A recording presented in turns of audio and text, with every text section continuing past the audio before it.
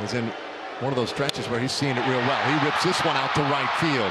It's caught by Souza. Tagging third, Gallo. Here comes the throw. Gallo scores. They'll go to third. Everybody moves up. 7-5 Rangers on the 2-sack fly.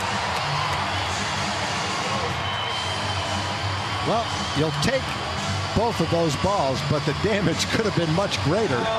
Back-to-back pitches and 2 hard-hit balls.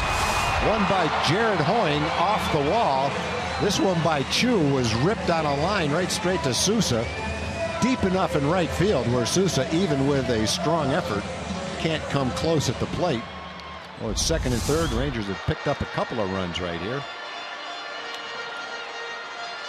Inning's still not done. And Elvis Andrus, who delivered the big blow in the 7th inning. Well, first we're going to have a replay challenge. And this is where we've seen this a little bit recently, Tom. This is where we're having a little trouble. What are we challenging? Are we challenging the play down at third on the throw from home? Are we challenging whether or not somebody left the base early? Good I mean, question. this is where the problem with replay continues to kind of show itself.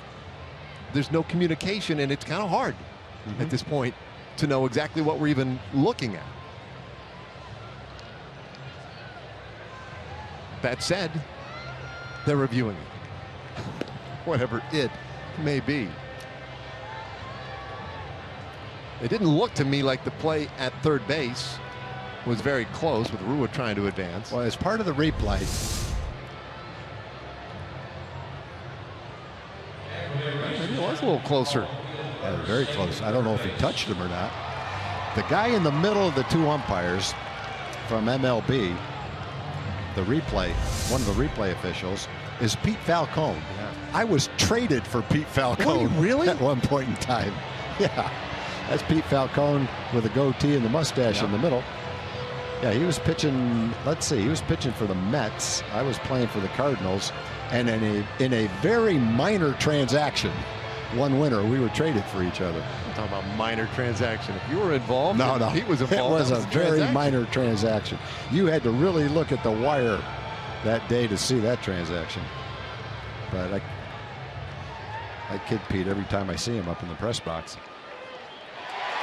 Had to be the play at third, I guess.